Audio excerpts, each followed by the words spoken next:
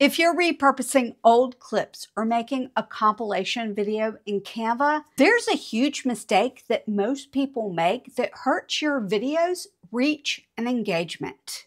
Back in February, I had to pause all filming because Canva was coming out with new features on April 10th. With such a quick turnaround, I didn't have time to film a full new video for April 14th. I decided to use the clips that I filmed for my live stream on April 10th for that video. But I realized without fixing this one common mistake, my video could have looked tacky and turned off potential viewers. Before we talk about that mistake, I want to show you how to build a compilation video in Canva. The first thing you need to do is make sure you're logged into your Canva account, and then we're going to click this one that says video. Because this is a compilation video or one that you want to make longer, we're going to make sure we have the right formatting. We're going to go with video landscape. This is for a regular sized YouTube video. What you're going to want to do is make sure you upload, let's click upload, any video clips that you want in your compilation. We're just going to click upload, and then you can upload the video file from here. I probably already have several clips. We're just going to demonstrate with that. Let's say I've got this clip. I want to get rid of this segment right here that's showing me all this. I'm going to right click and hide element timing, and then I'm going to click on this word pages to get rid of that. That's the way I work the best. We're going to size this to the canvas and click add a page. We can add another clip. Give me 8 minutes. We can add another clip. We'll have a longer video. Here's a longer video. I'm adding these videos that are the same aspect ratio as my background. Could I add YouTube Shorts to this compilation? Sure. Let me show you how. Let me click add a page. We're going to click this one. Creators, I can size it so that it is in the middle of the canvas, but you're going to have all of this extra space. So you can fill that space one of two ways. One, just leave it plain, but that's not very professional and it does sort of look tacky. But the other way would be to actually duplicate your video. We're going to go to this button right here that says volume, and we're going to get rid of it. We're going to mute the volume from it. We're going to right click this and set video as background. And then double click and maybe bring it down a little bit. Click on the transparency button so that you can reduce the transparency of that video to see the color coming through. That's a way you can add YouTube short size to a landscape video if you're doing a compilation of a bunch of shorts and you want it in a long format video. I've made 2 or 3 mistakes here. This would not make for a good compilation video, because I didn't put any thought into what the clips were before I added them to the page. And also, I mixed and matched aspect ratios in this video. You can do that. I've done it in the past. It just looks a little more professional if they are the same dimension. Again, this is a way right here with the video in the background, it gives it the non-YouTube short format. I wouldn't just want to export this as is, but just to show you how to export a video, share, download, MP4 video, you would select all the pages and you would download it just like that. If you just put in a bunch of old clips into one video editor and then hit export, your final video is probably going to look choppy, messy, and just like a lazy old video clip mashup. Here in a second, I'm going to talk to you about the 4 ways that you can avoid that. But before we do that, I do want to have a creator to creator talk with you. I just showed you how to upload all of these things into Canva, and you can edit your videos right within Canva. However, That is not my workflow. I think it's better to use the tools that work best for you. I use Camtasia to film and edit my videos. And then I use Canva to enhance my videos. Why did I want to have a creator to creator talk with you? I'm actually currently editing a compilation video right now.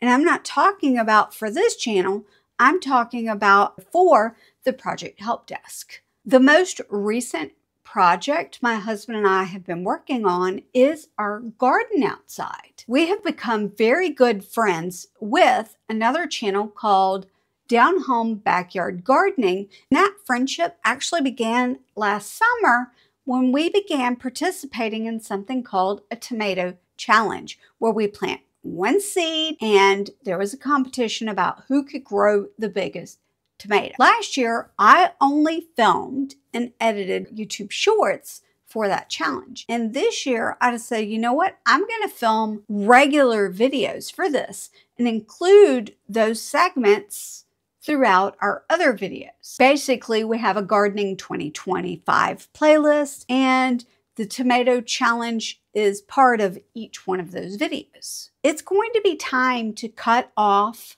our tomatoes for the challenge. I have filmed a lot of footage that has gone into these garden videos, but there's not one video that shows the process from us planting the seed to us up potting the tomato to us planting this tomato outside to, oh, there was wind damage that damaged one of the tomatoes. I didn't have one video that showed all of that. And I thought, ooh, I should make a compilation video. I should slam all these clips together. I don't want just people that come to that channel to see, oh, this is the same footage that I've already seen, and leave. Let's talk about the 4 key steps that I'm going to use to make sure that this compilation video feels brand new and fresh to not only the audience that I already have, but also potential audience members. And at the end, I'm going to share with you a bonus tip that I just thought of that's going to pull it all together. The first thing you want to do is think about the story that you want to tell. Why do I want to make this one video? It's because that would be really great for the audience so that they can watch all of the tomato plant footage with one video instead of needing to watch 10 videos. Plus, I can add bonus footage that no one's ever seen before because I forgot to publish it. Think of your why first, because even if you don't have a lot of time, you still want to think about why you're publishing this video and what story you have to tell. With the compilation I'm working on right now, the story is the tomato challenge. So every single clip I want to use in this, I'm choosing clips with a purpose because they all match the tomato challenge concept. With that being said, we're going to come to the next thing. You're going to film a fresh intro and exit. If you start your video off the same way you started off an old video, if someone starts watching that, they're going to think that they are seeing the exact same video. So start it off differently and then end it differently. That's exactly what I'm going to do with this tomato challenge video. This helps your video feel like a brand new video. I'll talk more about intros at the end of the video because that really is the most important piece. Next up, you want to trim and arrange your clips carefully. Don't just slam the full videos together. Cut out parts that don't fit this story and cut out parts that are repetitive. Make sure that one clip flows nicely to the next, which brings me to the next thing you can do that will make your compilation videos feel like a brand new video. You might need to film a quick talking head that bridges from one video to the next video. This bridging segment can help your video feel more cohesive. You remember I said there was a bonus tip that I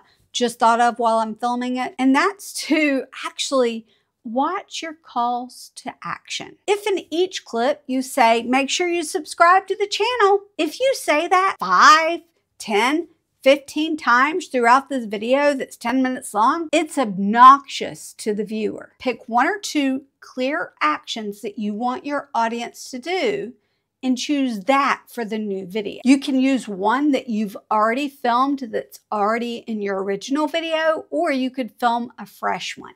I've created a checklist that you can look at that will help you repurpose your content like a pro. This checklist is linked in the description box below, so go snag your copy today. Now, remember when I said that I would talk a little bit more about the beginning of your compilation videos? Watch this next to see how to improve the beginning of your video. Oh, and if you don't mind, share this video with a friend that you think needs help with compilation videos.